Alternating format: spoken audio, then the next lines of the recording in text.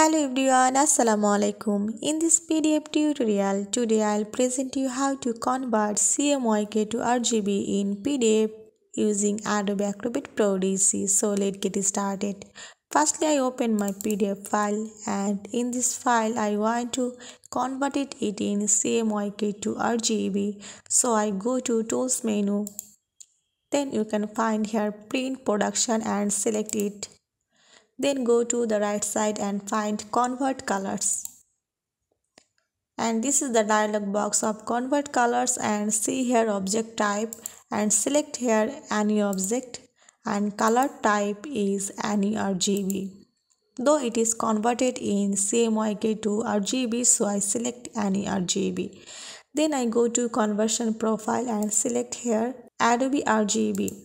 Then I go to OK and then press Yes. This PDF file is converted CMYK to RGB. As you may see, the colors could change slightly or drastically depending on how the artwork has initially set up. So now go to Close and save the file.